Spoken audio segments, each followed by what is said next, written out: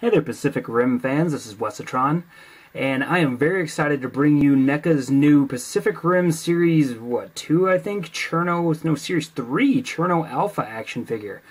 Very excited to have this figure, and let's just jump right in by saying they have drastically improved the articulation on these figures. As you can see, it's not perfect, mind, but he is actually pulling off the Iron Man Eddie Granov pose. Very, very, very cool, very slick.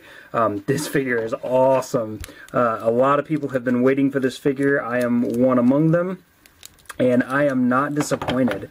There are, of course, always going to be things that you like and dislike, but overall, this figure is really, really cool, guys. I really dig it. Now, let me get them all straightened up here, and let me just pop up. Very cool. There we go. Articulation-wise, they have done a lot of cool things here. I was very surprised to find out that they actually added a head joint here. It feels like there might be a little bit of a ball there, but primarily you just get a little bit of swivel either way. Very cool. Double ball-jointed shoulders means very cool things. There is no swivel in the biceps, but it doesn't become much of a problem because we've got such great range here. Of course, we've got out to the side and down and around and everything. You know, no big deal. It is blocked a little bit by the head, so you can't go, all the way around. But because of the interior ball joint here and the exterior giving it a little bit of extra range, you can turn that arm in, you can turn it out, you can get all kinds of great range out of this arm. It is awesome. They did a really, really good job there without having to break up the sculpt at all, which I know NECA always really likes to avoid if possible. We've got hinges in the elbows, which gets you just under 90 degrees. Swivel just below the elbow, so you can get the arm all the way around. We've got the ejection here on the side, so he can do his punch maneuver. I don't know if it's actually got a name or anything. A lot of times, robot movies, they have names for their maneuvers. But it actually clumps up pretty good, and then shoots out, and you can see the little pistons here and everything. And then we've got hinges on the fingers themselves, so they can go in and out. Not a big deal, but it's a neat little addition that they put in. We've got ball joint in the waist, so we got really, really nice range of motion there. And of course, rotation as well. Good side to side and everything. Swivel hinges in the hips, which because of the design of the hips, actually gives them quite a range of motion. We don't have the issue with the plates going too high or anything, so it blocks stuff like on Gypsy Danger. So he can get pretty far out on his splits. His legs can also go really far in, which is cool. The only thing I really would have thought would be neat would be to have swivels up here, but because of the range of these, it actually doesn't hurt as bad as I thought it would. I mean, you can see that the Iron Man pose got pulled off very, very well. He's got these excellent single hinge knee joints. The reason I say they're excellent is because they designed them so that they could go way far back, almost a double hinge range, which is really, really cool. And then we've got a hinge in the ankles, which goes forward crazy far and back very far as well. Very cool. And then a huge ball joint right in the ankle, so he can go really far in, out. It aids in the going forward and back. His feet are crazy posable. Like, you can get him all the way wide stance like that, and both feet are going to sit flat on the ground. Totally awesome. Like, that is really, really cool. I love that. He just, this is an awesome figure.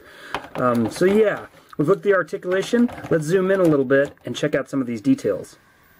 Here we are zoomed in, and you can see they've done a lot of really nice paintwork on Cherno Alpha as well. Up here, we have a shot of Cherno Alpha, and then I think it's the same thing written in Russian. We've got the symbol USF 66, maybe? It's hard to see. I think there's a number there.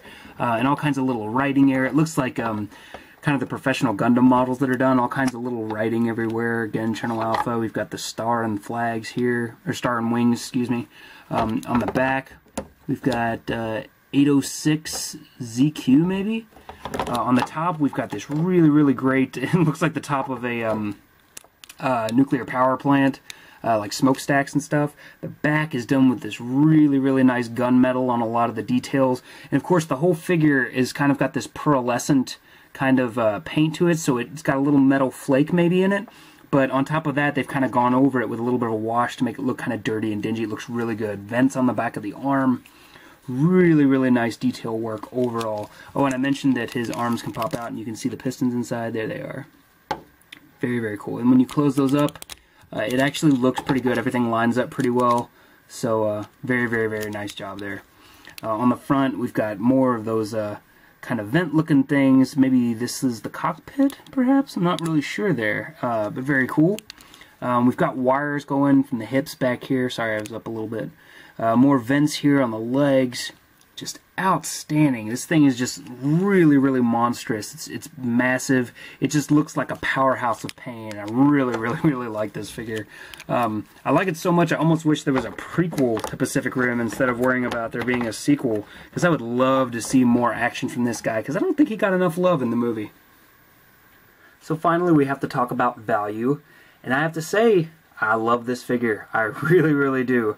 It seems like they've upped the price on these a little bit because of the cost of engineering and the general size of them. I haven't seen it in store, so I don't know if that's going to carry over, if these will still be $15 or $17 range, but I believe I paid $20 for Cherno Alpha. But I would expect to pay between probably $17 and $25 for this figure, and I think it's a really, really cool, solid buy.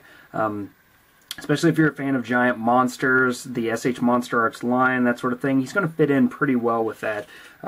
Just so you can see here, 6-inch Luke, so you get an idea there. And here's just a standard 7-inch Windrix, so you can see. It's a bigger figure. The whole line, of course, is a little bit scaled up, but they're trying to get better with being in scale to each other. Over here you've got Axe Head, just so you guys can see how big he's going to be compared to the new monsters, or new kaiju, I guess I should say. But yeah, between 20 and 25 bucks would be your probably most likely range. But if TRU is cool, maybe they'll carry him for a lot cheaper, and you'll be able to get this guy on your shelf for like 17, which would be awesome. So that's pretty much it for this review. If you have any more questions at all, please ask away. I'd be glad to answer any questions you have.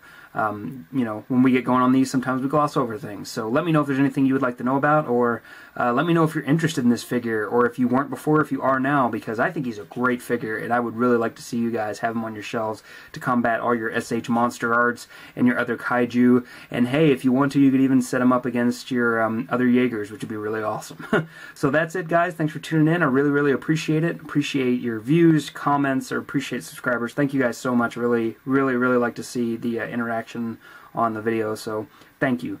I will talk to you guys later. See you later. Bye.